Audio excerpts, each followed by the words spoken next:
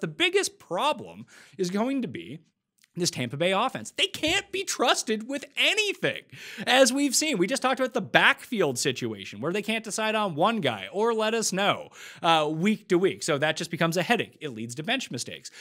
And how are you going to support an offense that can't already support Chris Godwin and Mike Evans at the same time? When those guys have both been on the field, Godwin's been good. Evans has been absolute trash whenever Godwin has played. Maybe he catches a lucky touchdown, but the target share discrepancy is just so high. So now we're dealing with the backfield guys who are still getting targets. So let's pencil them in for like a 10 to 15% market share of targets every single week. Godwin's going to hover around 20 to 25% because that's just what Chris Godwin does every single week. Mike Evans is going to get his 10 to 15%.